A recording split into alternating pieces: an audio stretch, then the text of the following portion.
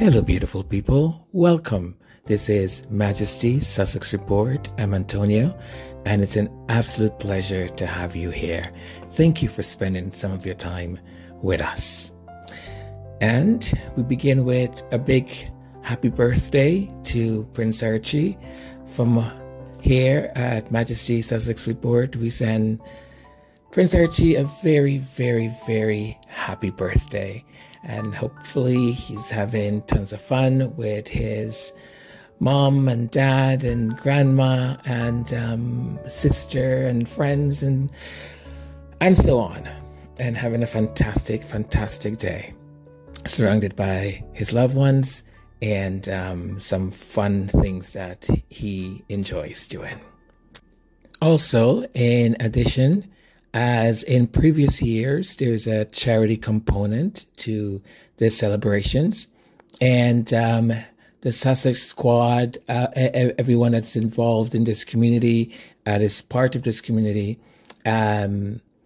we are raising funds as we've done in previous years around this time to celebrate Prince Archie's birthday and Princess Elizabeth's birthday also.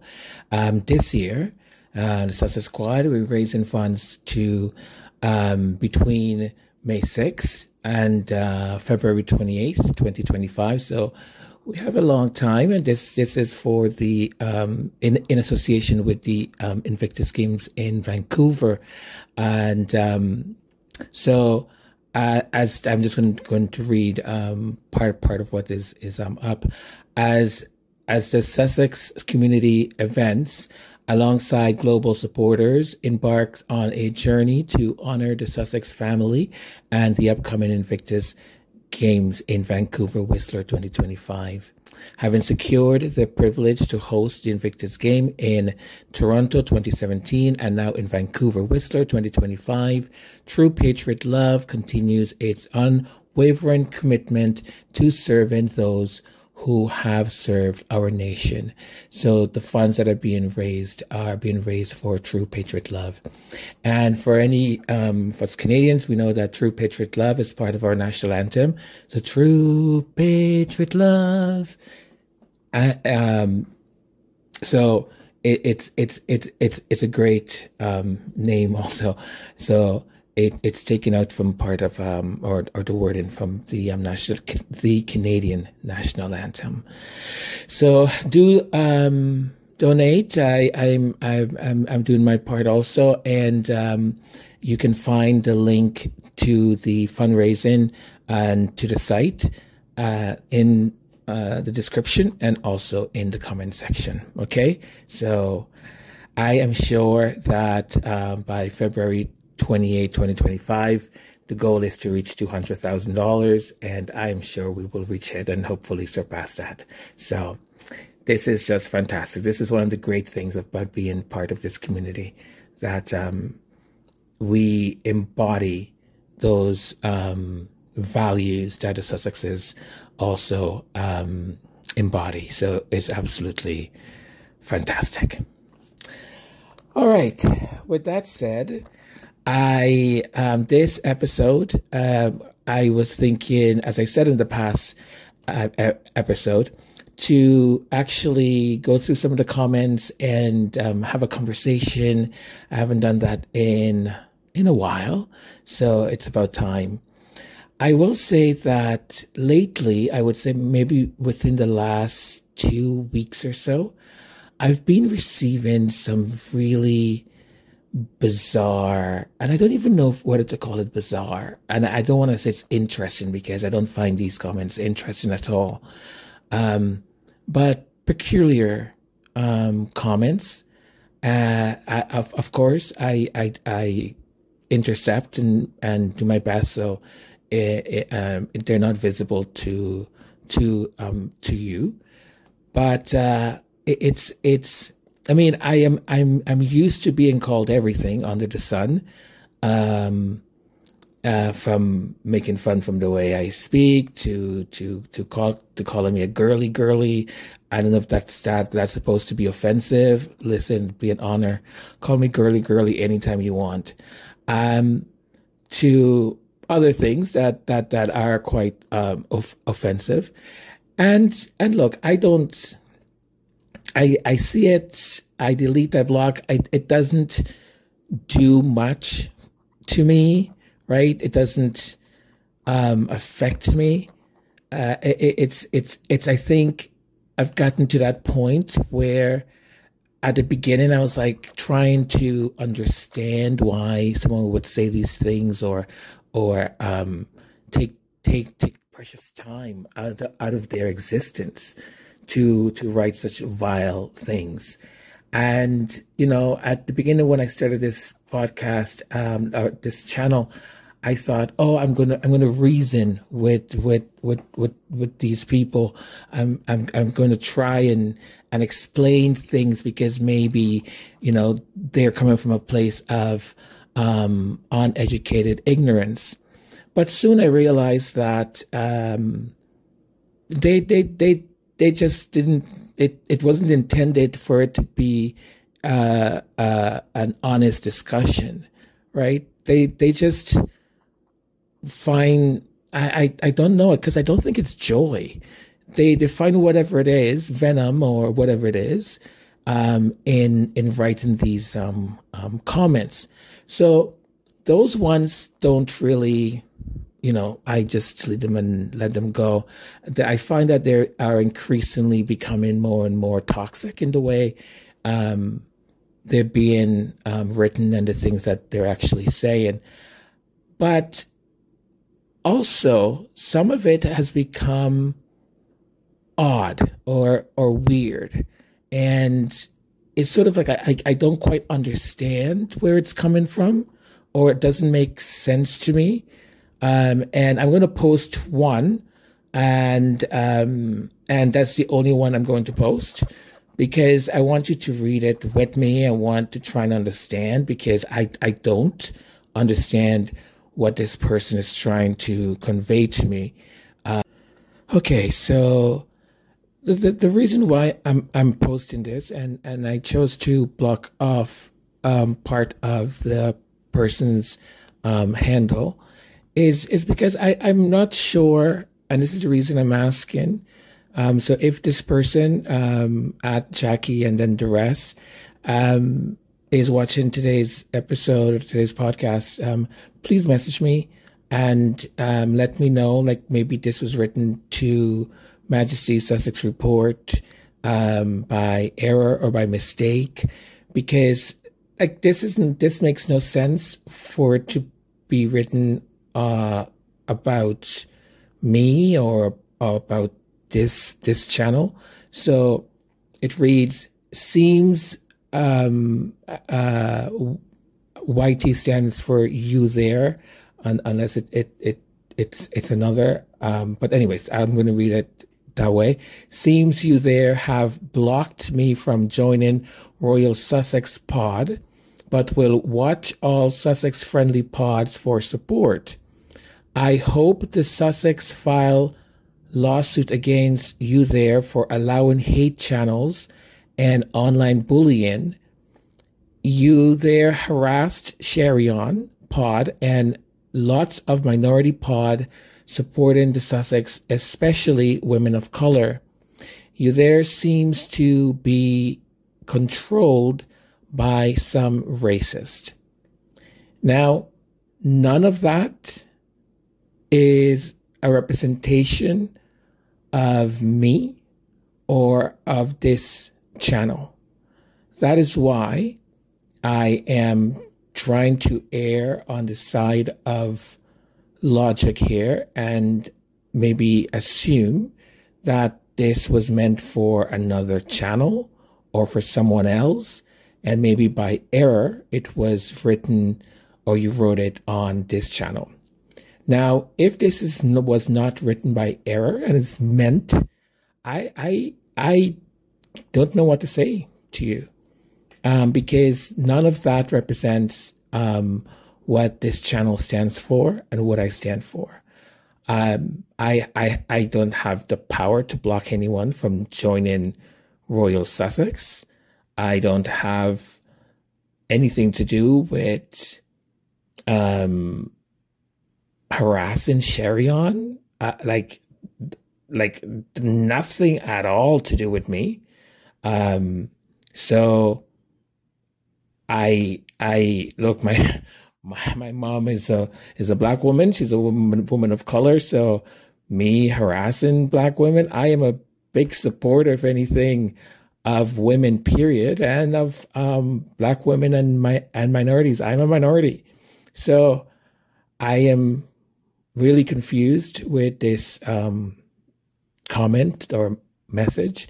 So Jackie, if you do see this, please send me a note. Just I mean, you don't need to explain much. You can just say, "Oh, sorry, this wasn't meant for your channel," and that is great. You know, it's buried and done.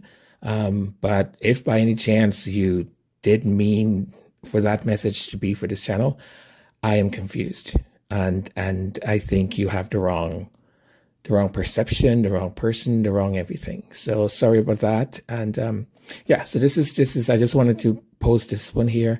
So if Jackie does end up seeing this, we can have a little bit of clarity. Okay. So thank you. And now let's move on with some of your other comments and my reflections on them.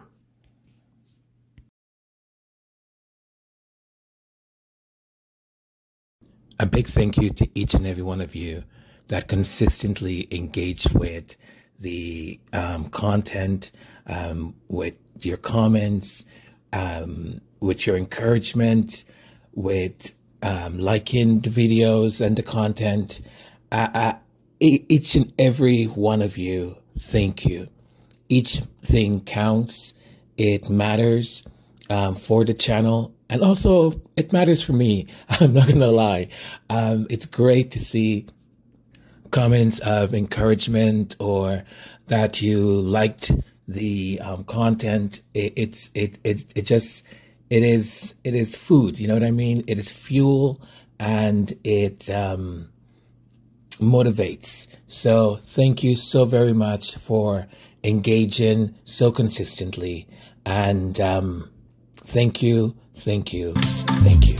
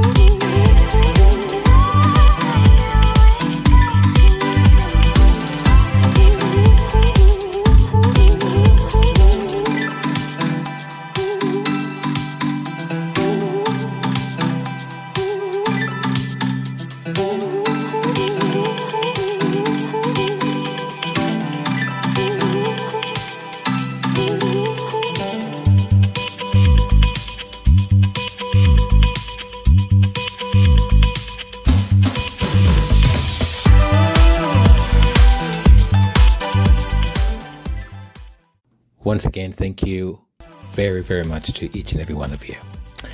All right, so our first comment that I picked is from Connie Palmer. So Connie wrote, "Thank you, Antonio. Sorry I missed some of your podcasts." Connie, no need to apologize. Life gets busy, and I absolutely appreciate your continuous support. You've always been amazing to the channel, and always leaves amazing comments and very supportive, and I love it and I appreciate it. And anytime you're able to do it, thank you, thank you, thank you. So no need to apologize. We're all good. We're all good. I'm just happy that there's so many supporters of this channel that continuously write amazing comments and give me great feedback. So thank you. Our next comment is from Cornelia. And Cornelia writes, "Hi, Antonio. Imagine every time Harry and Meghan announcing something, UK media are crazy of jealous and envy. Because the British monarchy, the firm, their products are not popular than Meghan. As you know, the British products, known already for a long time, on the store or in the market, selling their products and brand. Meghan come to her brand and lifestyle. They are angry and competing with Meghan. You see how the British monarchy, the firm, explosive reaction of Meghan launching her brand, because Meghan had more power and more strategy, the way in which she launched her product. You see how lousy and crazy the monarchy are. Thank you, Antonio, and wonderful podcast." Cornelia, thank you. And listen, you are 100% on the money here, right? Same as Marsha Williams also. It's the same sort of idea. Look, I don't think they quite understand that the status quo is not going to work. Right? There are still elements within the royalist and in regards to the UK media, for example, that are still very much reading or following that template of the archaic sort of way of doing things, right? They are using the same playbook that they've used before because it has worked. And to be quite honest, it still kind of works. I think if Meghan didn't have that sort of media knowledge and training, if she wasn't an actor, an actress who sort of grew up a bit in that environment and have an understanding of publicity and all of that, I think they would have gotten away with most of what they have been doing, right? Also, another thing in favor of and for Meghan is us, right? This community that has said, hang on a second, no, you're not doing this again. Right? Because we saw them do it with Princess Diana. And we're like, okay, we know this song. We've heard this song before. Right? The thing that really amazes me is that there's no willingness to sort of learn. It's like the theory has been updated, the concept has been updated, but they are not willing to update. So it's sort of like that saying, right? When people say, if you hit your head against the wall and expect a different result, you're not going to get it, right? If you keep hitting your head against the wall and you're like, oh, well, my head hurts. I have a headache. Oh, well, let me go do it again. Maybe I'll have a different result. No, you're not going to get a different result, right? So the firm is not learning. And I've said this before in other episodes. They need to get rid of everyone. Fire them, get rid of them, bring in new people that are not going to be looking at, how they did this in 1855 or something. And it's not even how they did it in 1855. It's about the mindset being changed. It's about embracing diversity. It's about not thinking that you are superior because of the position or the place that you were born into, right? Because a lot of this stuff is very highfalutin, sort of like, well, we are better than. No, you're not. You go to the toilet also, right? So this whole nonsense, and to be quite honest, Cordelia, I don't know if they will learn, right? Because they just sort of every time Meghan and Harry do anything that they do, all of a sudden they're either upset or insulted or whatever, right? And you're absolutely right. The jealousy and the envy, ooh, it talks volumes, even though it's pretending to be silent, right? Volumes. Even these royal commentators and whatnot. When they comment on, well, they don't even comment. They just create an entire storyline, right? It's not even truth what they're talking about.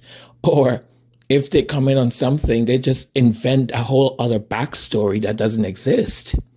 So they speak, and you can see, I don't know, I almost feel it, right? The sort of like, they can't believe that they haven't succeeded in what they've been trying to do for the last 4, 5, 6, 7 freaking years. I was doing some research the other day, and I came across someone's comment, and it said something to the regards, Meghan is plagiarizing the jam. I was like, okay, she's what? She's plagiarizing jam? Are you? Don't even, yeah, no, I'm not going to ask the question because I'm afraid of the answer.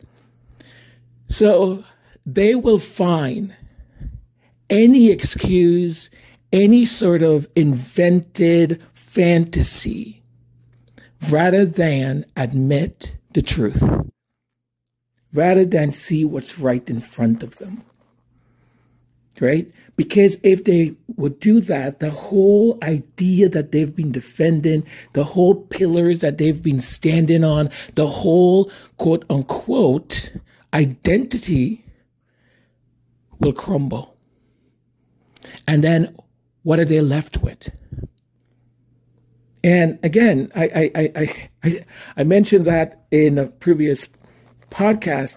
They are literally Meghan Markle, the Duchess of Sussex, basically single-handedly is feeding most of or all of the royal rota and these royal experts and I know Talk TV and all of them, because they can't stop talking about her. They honestly, I think, depend on Meghan, right? They depend on Meghan and Harry for their livelihood or their. Oh wow. Okay, Cornelia, I think I went off there on a side road.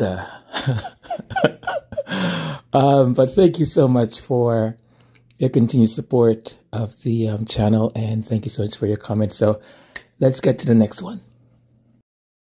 Okay, so this one is from Gwendolyn, and there is a follow-up sort of from Dorothy. So here's what we've got. Gwendolyn writes, the British media demonstrating narcissistic personality, entitled power hungry, exploits for their own gain, arrogant, lacking empathy, must be admired, envious of others' success. I think this sums up the toxic British media. I think it does. Who can't take the rejection from Harry and Meghan, so they attack and try to destroy them. And Dorothy writes, do you think the British media have met their match and are way out of their league? I think it's a great question. So thank you, Gwendolyn, and thank you, Dorothy. Listen, we know this, right? As I just said, they are being fed by Meghan and by the Sussexes, because the rest of the royal family is wah, wah. No one cares. No one cares.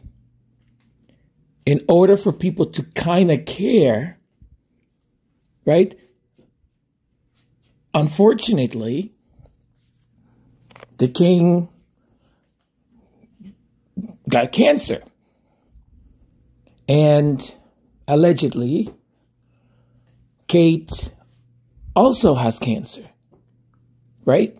So, they needed to get cancer or get sick in order for people to kind of care a little. And I feel weird saying that. That's why I'm hesitant in kind of even saying cancer. It just, look, I take that stuff really seriously. Even though I've gotten comments from the Rangers telling me that I'm rude and inconsiderate, and they hope I die from a harsh death and all this nonsense, because I've said allegedly and that if indeed it is cancer. Look, I'm not. I don't know. I didn't see anyone's medical information, and am I supposed to just, you know what I mean? Because we know they have lied before. We know they've invented stories, right? So if you're going to be yelling wolf all the time, after the third time and you yell wolf again, some of us may go, can you send us an image of the wolf so we can make sure there is a wolf? So, look, I'm just going to move away from that, train of thought, because I feel uncomfortable talking about it for some reason, and a little bit icky, So let's concentrate on the British media. They're being fed, right? Because no one cares about the rest of the royal family. People care about what Harry is doing. They care about what Meghan is doing. People do care about that, because Harry was already the most popular royal. I mean, besides his grandmother, the late Queen. And there are times where he was even more popular than the Queen. And Meghan already came as a famous actress with a very successful series. And not only that, she had her own lifestyle blog and all the other stuff that she was involved in regards to the UN and charities and so on. So these two are people that already were well known and popular and known in a positive way. So people care about them. People care about what they do. And most people, most of us, can see that they're authentic.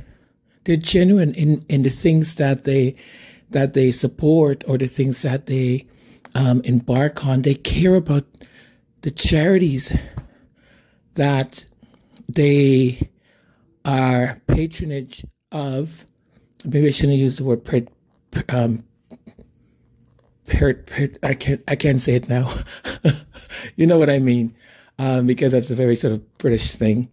And, you look at what they've done in the US, and they get their hands dirty per se. They go in there. They don't just show up, oh, just going to show up and give you a little smile and a little wink here or there or a little wave. No, they really do care. And you know, I don't know if they've met their match, or if they're being sort of they're out of their league. Look, the British media is very powerful, right? They've got an enormous amount of tabloids, newspapers, and it's sort of like there aren't many really independent minded and with that excellence of journalism and reporting,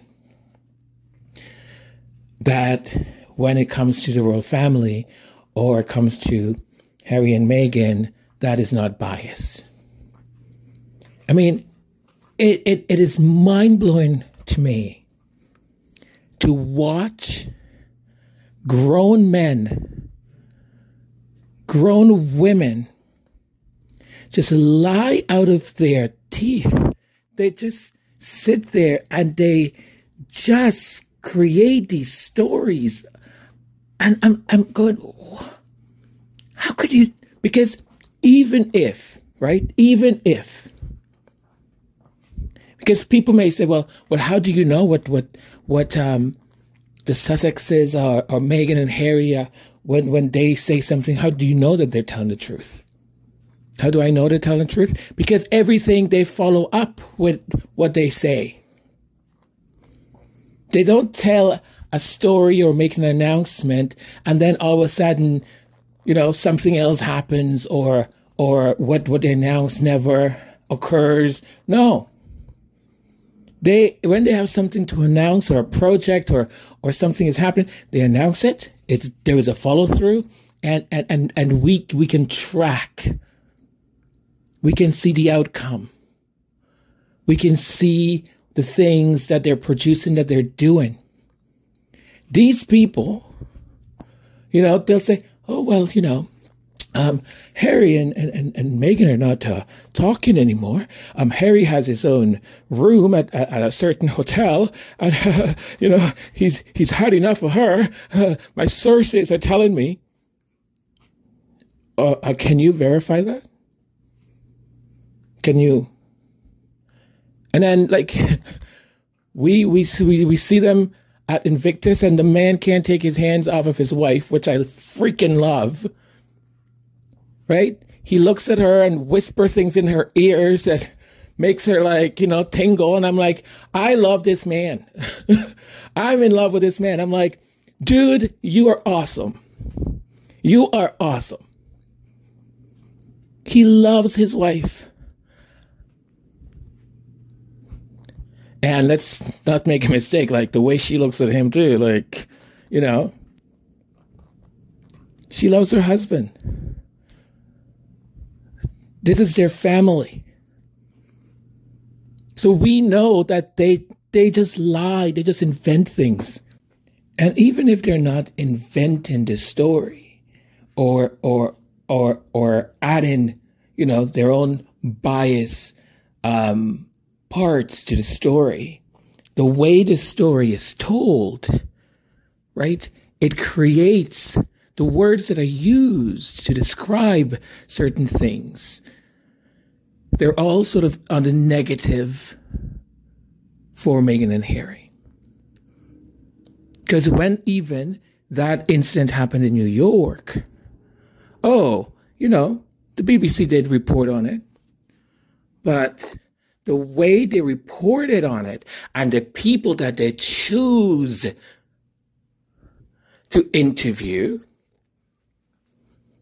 was not fair and balanced. And it also basically just fell into that whole narrative of, you know, Harry and Meghan are just these outcasts or something. So I would say that indeed, Gwendolyn, that they are absolutely narcissistic, you know, power hungry. They're arrogant, their lack of empathy, and all of that. And I think what they do many times is just project, a lot of projecting, right? And Dorothy, I would say, have they met their match? I don't know if I would say they've met their match. What they've met is a woman who is very savvy, a woman who understands how the media works, and a woman who has been in that industry, right? So she is equipped a lot better than someone who has not been in that industry and understand how media works or understand how the press and all of that works.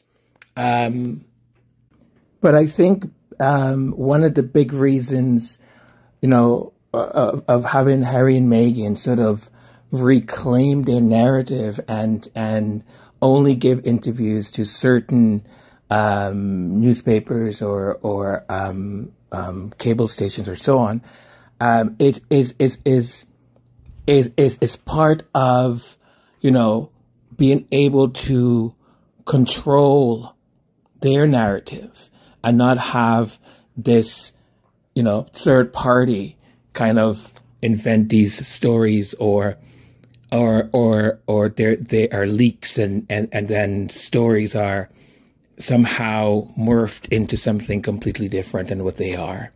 So I would say that I think the Sussexes are 2 steps ahead of them because they don't have, the British media don't have any information. There's no leaks, as Barron says, there's no leaks in Montecito, right? So I think they have, they are 2 steps ahead and may it continue being that way. And well, in essence, they are fighting back. And I love that. And all of us here, we are part of that movement to make sure that that British UK media is held accountable, or at least, we're able to bring to light all the lies